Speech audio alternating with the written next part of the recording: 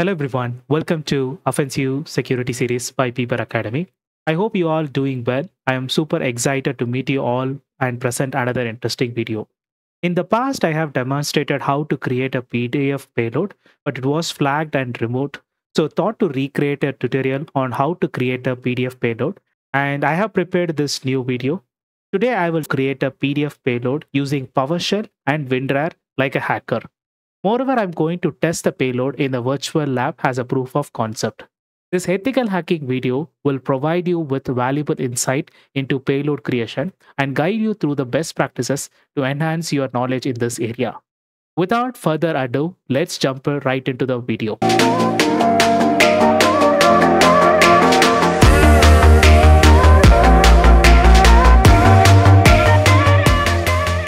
Disclaimer: this video is purely for education and information purpose. It is not intended to encourage any malicious or harmful activity. I'm not responsible for any misuse or damage resulting from the information shared in this video. You are solely responsible for your action and will use this knowledge responsibly and ethically. Please note that unauthorized hacking or accessing other system or network is strictly prohibited and illegal, even if this video demonstrates ethical hacking practice on my own devices. Let's go and see the requirement for this project. Requirement is we need a virtual box, which is a virtualization software. So Kali Linux, we're going to use the Kali machine as an attacker machine.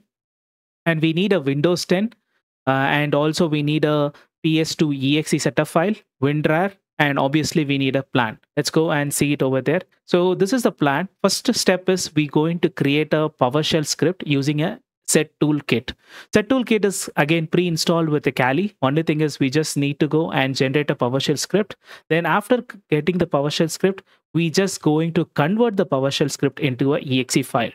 Then step 3, we're going to download a PDF, which is something like a legitimate PDF, and we're going to embed the payload, the PowerShell payload, along with the PDF using a WinRAR, and we're going to execute the malware. This is the plan, and this is a project plan. So let's go and execute it. So the first step is we have to go to Kali to create a PowerShell script. So let's quickly go and launch set sudo set toolkit.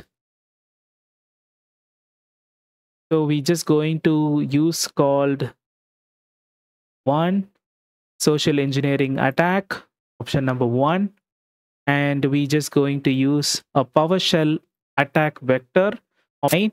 So we select it, and this will ask you what kind of PowerShell script you want to create it.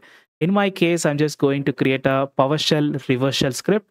So I have to select 2, and I have to give the reverse host. In this case, my Kali machine IP address. So if you want to give a publicly you want to access it, you can use a ngrok or port forwarding, any technologies you can use it. But this is demonstration I'm just doing in my lab environment. So I'm just going to give my Kali machine IP address, which is 10.0.2.24. In your case, if you are doing this demonstration internally, IP might change. So in my case, this is what. So let me give it. And the port number for the listener, I just leave it as its default. If you want to change it, you can change it. So I'm just going with the default option 443. And do you want to start the listener? So at the moment, I don't want it. So let me keep it as a no. And if you see shell script is actually created, it's available in this path. So what you need to do is you need to go to this directory, cd. First of all, let me switch it to root. And let me go to, so now we have to copy this entire thing and just paste cd, right click, paste, ls. So we can see the file is there. So now we will copy this PowerShell .wstat into var.ww.html into shell.txt file. We will convert as a text file. And let's launch the service apache 2.start. Okay. So web service is actually starting. So to confirm that, let's go and click status. It is running. So let's go and quickly convert this PowerShell script into a executable file. So tool, you have to download it. I'll be giving the link in the description. You don't need to worry about it. So you have to go to module, and under the module, you have to download this. Once you are downloaded, you just need to execute the PowerShell in the administrator, and please install this module. Okay, because if this module is needed, otherwise the executable file will not work. So once it is done, so let's go and try to pull that. And so Kali mission IP is 10.0.24 rev shell.txt. So the PowerShell script is ready. So now what I'm going to do is let me copy and just let me open a notepad.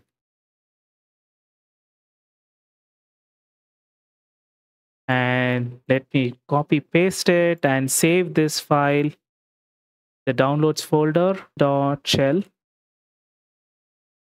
.psc1, that is a PowerShell extension. So I'm just saving over there. So let me save it. Let me close everything. So let me close this tab. Let me go back to the downloads folder. So if you see that the shell file is there. So now let's me open this win ps2 exe open. So now we have to give the source file. So the source file is shell. This is what we need to select. And we want the exe target file to be in the downloads folder. Let it be, select the folder. And if you want icon, we can give it, but you don't need to worry. So we will suppress the output and suppress the error output. Just click it and start compiling. It should launch and it should happen. In case if you are having this error message, like it is executable malware, so what we can do is we can open a cyberchef. Let me open the thing. Let me open the code. So just copy everything and let's go to the cyberchef and paste it. So we have to change it to base64 so that this is how we can bypass it. So just copy and let me go to the notepad again and let me remove everything and just name it as PowerShell -c and just paste this one and save it. So so that this entire script is encrypted so that it will work, and we are saying that you have to execute this program in the here. So that is a one thing. So now let's go and we will try to convert now this. So let's go open this one and same file. So now compile it. Now you will not get the error message. So now if it is just compiling, so if you go back, let me go to the notepad. So she said this file is created. So now we have successfully created a shell payload. So now we'll go to the plan again. So as per the plan, we just generated the PowerShell script using the PowerShell kit and we converted into a exe file. Now we are going to embed the payload and legitimate payload into a PDF using WinRAR. Okay. So now we'll go and so for this one, you need a WinRAR. You can download WinRAR is a free. You can go and download it. I have already downloaded. So at the time of recording, the WinRAR version is 6.23. So you have to go for a 64-bit. So download it. I have downloaded and install it. So let me go downloads folder. Right click this one. Add to archive. And let's use a double extension to spoof the extension. So what we'll do is sample.pdf.rar. That's a double extension technique. So I'm just spoofing the domains so that people, even though there is an extension, it will feel that there is a PDF file kind of thing. So I'm just spoofing the. So let's create SFS file archive. So now what I'll do is let me go to advanced option, SFS option. So we are going to say that after extract, what you have to do this thing. So that is what we are going to say it. So after this is extract, so you need to open that sample.pdf file. You have to open it. Then after that, you need to open shell.exe file. This is what you need to do is then go to the text and icon. So we have to upload this IC icons over there. So what we will do, so I'm just going to download this icon. So I want an ICO file, select ICO and download ICO. So I have successfully downloaded the icon file. So let's go to the WinRAR and let's select this one. This is from the file. and we have to go to downloads, and let's go to the update. So here, let it be extract and replace. So in case if you want to overwrite, just overwrite write all the files. In case if it is keep extracting one more time or run, just overwrite, because otherwise it will be more suspicious. That is what I'm just not giving anything over there. So click OK, then click OK. So now we will be able to see the sample text file. So if you see that, this is the file we have. This is the actual file which we create. This is what from there. And this is a normal file. If you see that, it looks very, let me zoom it. If you see that sample.pdf, that is why I have created a double extension. So that looks like a PDF, and icon also I created. So completely look like a PDF file. So there won't be a suspicious that is it's kind of a rare file or something else. So it looks very legitimate. So you can share it with the victim using a social engineering technique. Before I executing this malicious payload, I just need to run a listener in a Kali Linux. So let's go to the Kali and execute the listener. So sudo ncl netcat, I'm just going to use it, and I'm just opening port 443.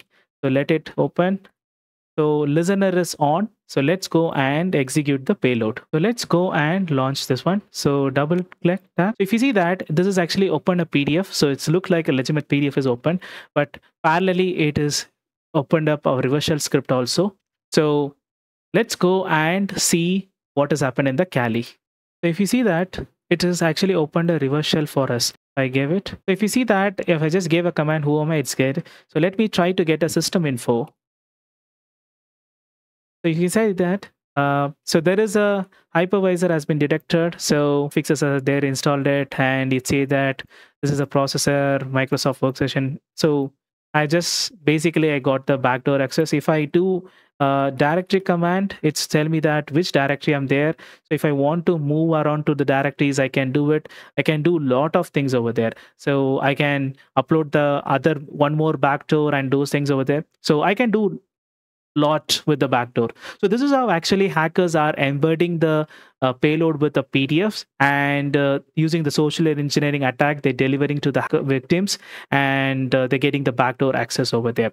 So what I'm showed is a demo. It's a proof of concept. The options are limitless. You can tune it as you wanted. Even instead of SE toolkit, you can use a PowerShell script on your own, or you can create a hawk shells, or you can use any other tools. You can use any kind of encryptions. You can play around it. So the options are limitless. So this is something, a glimpse, the idea about it. So from there, you can, top of that, you can build a lot of things over there. Thank you all for joining me today in this exciting session. I hope you found the content both informative and useful. If you enjoyed this video and would like to see more content like this, please let me know in the comment below. Your feedback is essential for shaping the future of this channel. Make sure to subscribe and hit the notification bell to stay updated on upcoming videos. Also, feel free to share this video with others who might find it useful or interesting. If you have any questions or need further clarification in this video, don't hesitate to reach me out via Discord, Telegram. The links are in the description. You can go and download it. Lastly, a big thank to all my subscribers and supporters. Your encouragement keeps me motivated to create more valuable content for you. Stay safe, stay curious. See you soon with another interesting video. Bye for now. Take care.